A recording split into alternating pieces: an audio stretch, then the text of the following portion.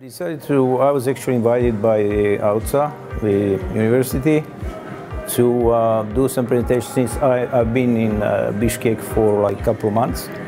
I'll be in Bishkek till like mid-February. So they wanted me to do a presentation, and then we were thinking what's going to be the topic, and we decided to take DevOps and architecture.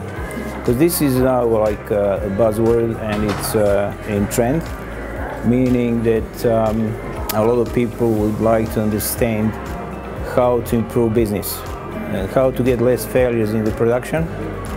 So it is a new, sort of new methodology, but it's been around since 2013 in the West. And everyone was happy to hear about that, including some visitors, some professors from America here.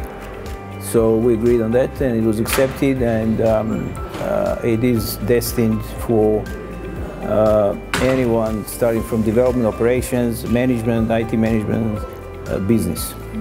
So yeah, it's like a continuity, related to business continuity and business improvement. So it's a good start to choose some of the languages of interest, whatever is now something that you can work with and that you can get a job. It's important to actually start working and getting paid for it. So be practical, be pragmatic, as you say, and try and get some knowledge of programming languages which are in trend.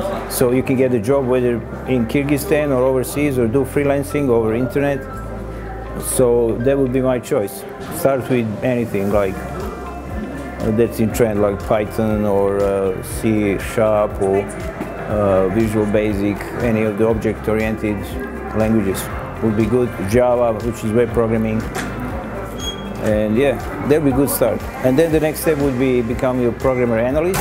So do a bit of analysis, design, and also be aware of the new methodologies like Agile for development. It's important to get skilled. So yeah, so training is good. Get some training and start working and making money.